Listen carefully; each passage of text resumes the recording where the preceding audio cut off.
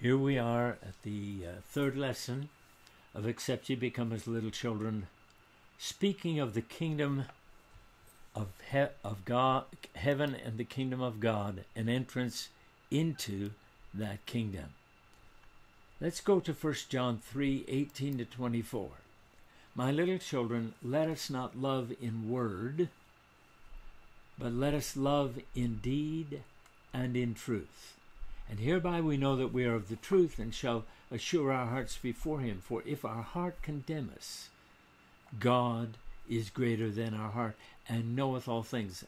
You could also translate that, and knows the motivations of our heart. For Hebrews 4:12 says he is a discerner of the thoughts and the intents, or the intentions, the attitudes of the heart. Beloved, if our heart condemn us not, then have we confidence toward God. And whatsoever we ask, we shall receive of him, because we keep his commandments and do those things that are pleasing in his sight. And this is his commandment, that we should believe on the name of his Son, Jesus Christ, and love one another as he gave commandment. Notice that the commandment that he gave us is very concise and very simple. And he that keepeth his commandments dwelleth in him, and he in him. And hereby we know that he abideth in us by the Spirit which he has given. There are many who are talking about doing certain things and having certain, understanding certain doctrines. But folks, this is a relationship. It's a relationship based in love. It's a relationship based in that interrelating between he and I. And it's very, very important that we put the relationship first, not the doctrines and not the rules people are trying to put on us. Because love,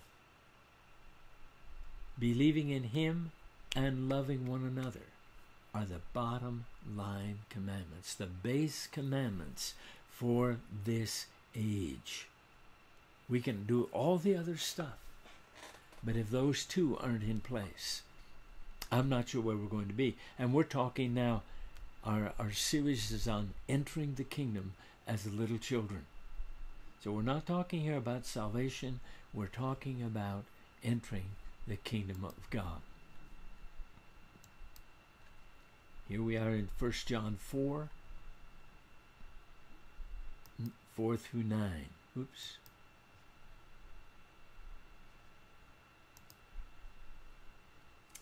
Ye are of God, little children, and have overcome them, because greater, our overcoming is because greater is he that is in you than he that is in the world. Now this scripture has been misused, it's been abused, but it doesn't change the fact that he is growing up in us, and he is greater. It is a growth process, because Ephesians 4 says we grow up into him in all things. Now, we grow in every one of those areas that he's dealing with us about. It's a growth process, growing up into him who is the head in all things. But him growing up in us becomes greater and greater and greater as he allows things to come before us in which he wants us to manifest his greatness and grow up into his greatness. They are of the world, therefore they speak of the world, and the world heareth them. We are of God. He that knoweth God hears us. He that is not of God heareth us not. Hereby we know the spirit of truth and the spirit of error. There's a phenomenal amount of teaching in that 6th verse. Beloved, let us love one another, for love is of God, and every one that loveth is born of God and knoweth God. Let me say this, I cannot truly love, especially the agape level, the highest level of love. I cannot truly love unless I am born of God, unless God shows me how to love. Because with each one, there is a key. And so the way you love one person is not necessarily the way the other one will understand or grasp that you love them. And so God must give you a key of love for every relationship you have. He that loveth not knoweth not God, for God is love. In this was manifest the love of God toward us, because that God sent his only begotten Son into the world that we might live through him. We have a totally different line of approach than most folks. Not because of what we know, but because of who we know. And we live through him. In him we live and move and have our being. God wants to bring us to that place where in every area of our life we live and move and have our being in him. And that's how we live through him.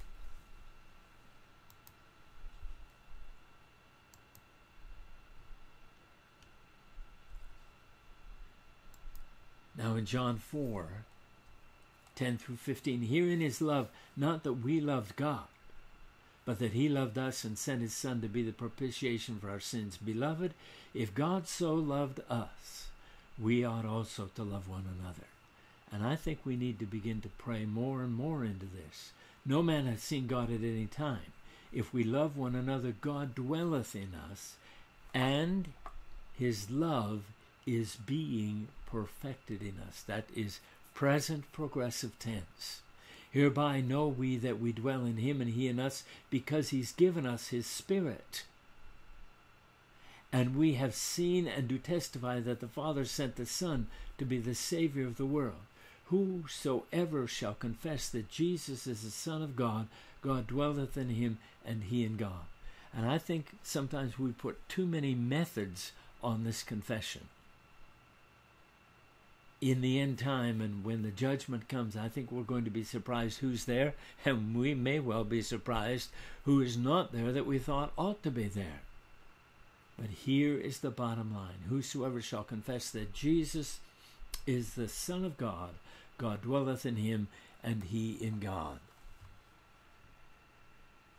That produces love in us for each other. 1 John 14:16 to 21. And we have known and believed that God hath loved us. God is love, and he that dwelleth in love dwelleth in God, and God in him. And our prayer needs to be, Lord, teach me how to dwell in love. Teach me how to dwell in love. I don't know how to dwell in love.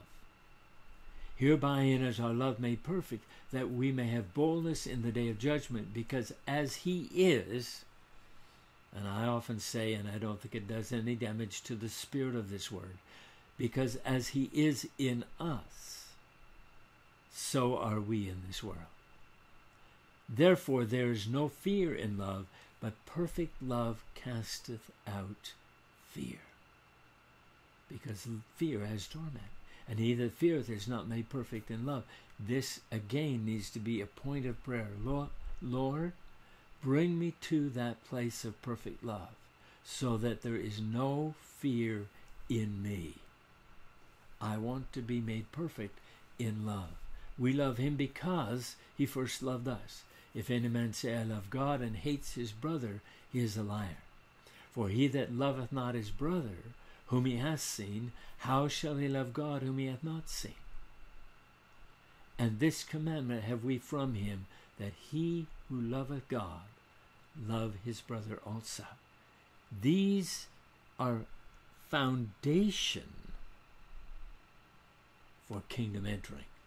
Remember, at the beginning of this passage, it said, little children.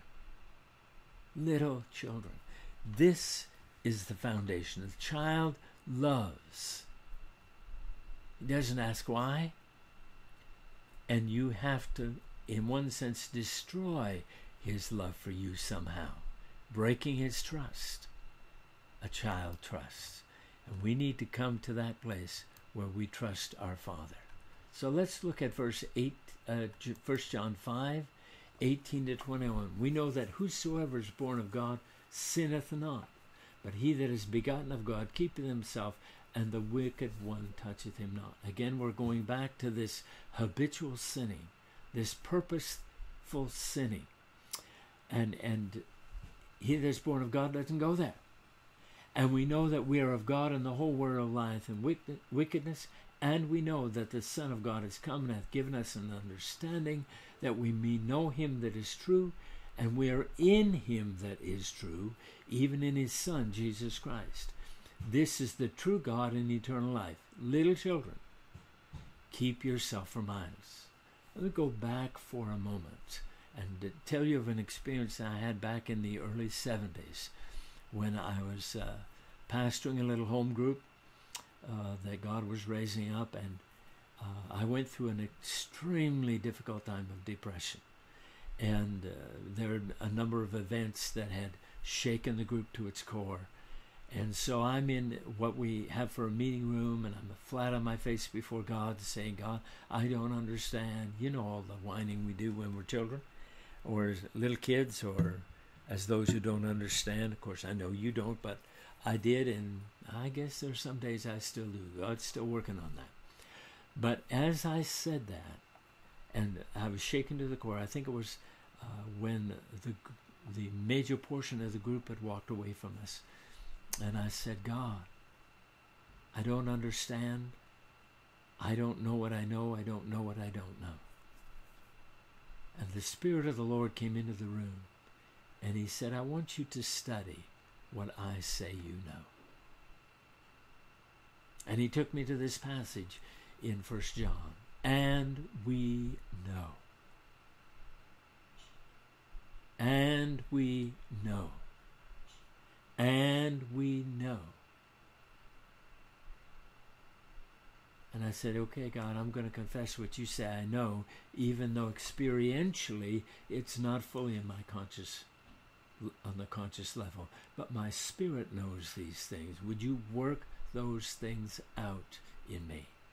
So that as you do that, there is a confidence in you that cannot be shaken. There's a trust in you that cannot be shaken.